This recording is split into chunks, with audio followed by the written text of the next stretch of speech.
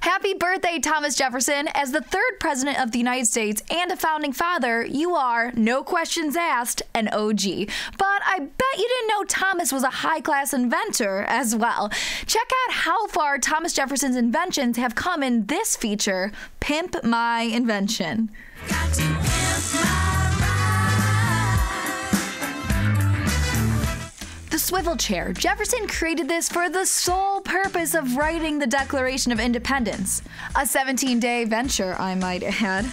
Today, these twisty chairs are at a whole new level due to ergonomic chair technology, which not only allows your chair the ability to swivel, but massages and heats your back as you sit. Man, sure would have been nice for that month straight of writing, wouldn't it, Tommy? The pedometer. As one of the slimmest presidents to date, it's no wonder that Jefferson brought the pedometer into an Americanized use after getting the lowdown on it from his fitness buddies in France.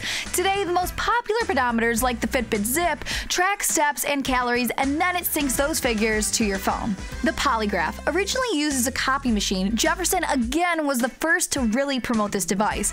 Today, its same basic mechanical function of copying stylus movements has evolved into what you know it as, a lie detector machine. With the trusted leader in polygraph industry being Lafayette Instruments, they basically hold a monopoly on determining signs of guilt in legal cases and sometimes even help us to figure out whether or not you are the father. You are not the father. You know, I bet Jefferson would be so stoked to hear his copier would rise to the level of being on Maury Povich someday. The moldboard plow. Jefferson created this to help crops grow in less fertile areas. The moldboard model was considered the boss of the neighborhood for many years, until the chisel plow decided to pull a Tony Soprano and become the new dawn of the farmstead. While some of the old-timers are still loyal to the Uncle Junior moldboard, sorry Tommy, the real boss is Tony Chisel.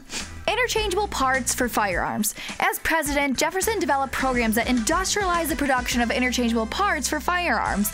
Later, this idea was expanded by Eli Whitney, and today, Jefferson's original backing has made it possible for millions of guns to be made annually in the U.S. Now, how's that for interchangeable parts? For Penta.tech, I'm Carly Kovac.